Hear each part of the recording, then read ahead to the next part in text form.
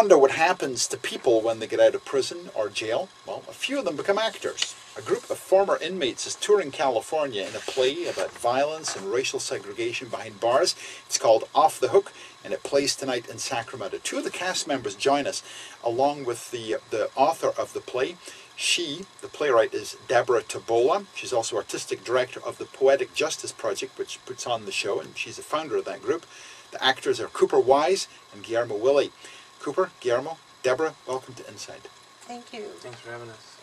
Deborah, what's the story behind the play? What led you to write this play, and how did you come up with the theme? Well, we have a wonderful group of very talented actors and singers and musicians, and I wanted to write an ensemble piece. The last play we did locally in San Luis Obispo, it basically had two main characters and then supporting roles. So I wanted to look at some things inside prison that perhaps people wouldn't know about unless they had served time or worked in an institution or maybe had a family member in there. Such as, what kind of things? Like, you know, how difficult it is for staff people to care about prisoners, how there's this line that you can't cross. So we have one plot line that looks at that with an officer and a young inmate named John Boy, played by Cooper. And then also just the degree of racial separation. I think most people would be surprised to learn that, for example, in many institutions, if a Caucasian inmate shares part of his food with an African-American inmate, that can be a virtual death sentence. So our play looks at that also. Let's talk to our actors now. Cooper Wise, what's your story? How did you find out about acting, the Poetic Justice Project, and where were you at that time? Well, I kind of, in a little bit of a different story, because I got into theater really at a young age, around 13, and went to a performing arts high school, and went to an acting conservatory, but all the while had a problem with drugs and alcohol, which landed me in and out of jails and institutions, and just struggling to get myself together. And last time coming out of jail, I was sentenced to a diversion program as an alternative option instead of going to prison, a kind of a drug treatment program.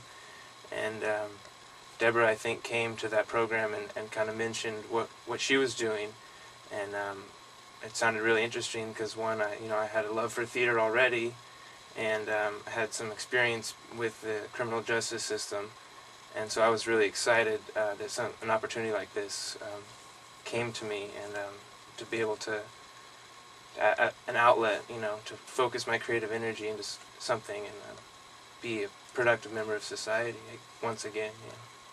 And Guillermo, Willie, what's your story?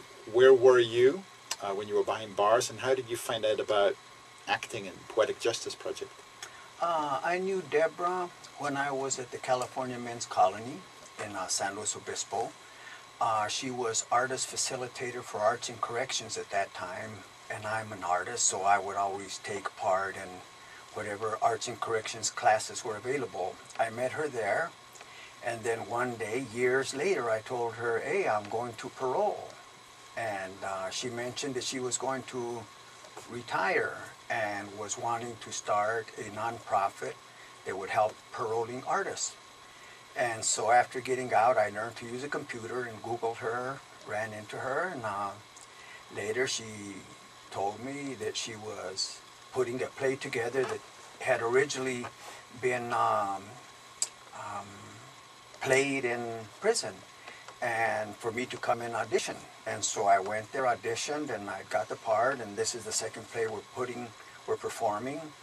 And I spent 38 years of my life in prison, and I paroled December 2008, and find life to be beautiful. And doing this, I tend to feel that what we're doing will somehow along the line help younger people see what they don't want to be a part of. Rather than glamorizing the prison experience, we show it the way it is, and if you look at it, there's nothing pretty about it. Cooper Wise, how realistic is the story and the script of Off the Hook? You've been behind bars yourself, and those of us who haven't have these ideas about what life is like. Mm-hmm. How realistic is this story? I think that was one of the main goals with Deborah, and the production was to keep it real. And you know, some of the other members had only spent a little time in county jail, and you know, some of the people like Willie, who'd spent 38 years of their lives, would kind of tone it down and say, no, that wouldn't happen in prison, you know. And you know, I've only been to jail myself, so there was a balance of making a theatrical production and also keeping it real to the nature of what inside prison is like. And for my character, I relate completely to the story. Him having an issue with drugs and kind of having a change of heart is almost parallels my life, so it's kind of interesting in that regard. Deborah Tabola, it seems like there could be many goals for this project. What's the main goal from your point of view? Well, it's two, actually. First, we want to bring these authentic stories, original plays, to audiences in our state and country, because we spend so much money incarcerating people, and we have such a high incarceration rate. So we want people to realize what we're paying for here, not just with dollars, but human lives. And second, while we're doing that with the public, we are helping the people in our productions find a way back into their communities through these projects. And we found that theater is a powerful vehicle for them to do that. So. Guillermo Willie, with all the years you spent in prison, it would be understandable if you just wanted nothing to do with prison anymore, but here you are touring in a play set in a prison. Someone else said that, but I feel a need to do this.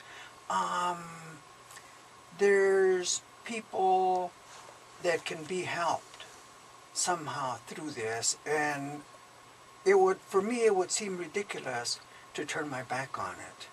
I've been advised, hey Willie, just go off into the woodwork and disappear. And it's like, I can't do that. I need to help out with this. What about you, Cooper Wise? Is that ever been an issue for you, that being involved in this production has brought back memories that you prefer to just get rid of? For me, I don't want to forget where I've been, and you know, spending those months locked up and having that horrible feeling, because being, you know, far removed from that, I could easily slip back into an old way of life, which would bring me back there. So, and it's also, you know, it's a character. You know, you leave that at home. You know, you leave that at the workspace, and you don't take it home with you. But for me, it's important to remember, you know, where I've come from and where I'm at now. Off the Hook plays in Sacramento tonight at California Stage at 2509 R Street. It's part of a tour of California. We're going up to Redding next. Deborah Tabola wrote the play. She's artistic director and founder of the Poetic Justice Project, which produces the show. Two of the cast members also joined us, Cooper Wise and Guillermo Willie. They, like the other cast members, have experience of being behind bars, and the play is set in prison. Deborah, Cooper, Guillermo, thanks for joining us.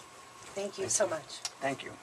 You're listening to Insight from Capital Public Radio. Coming up, Reunion in Carmel. It's a novel.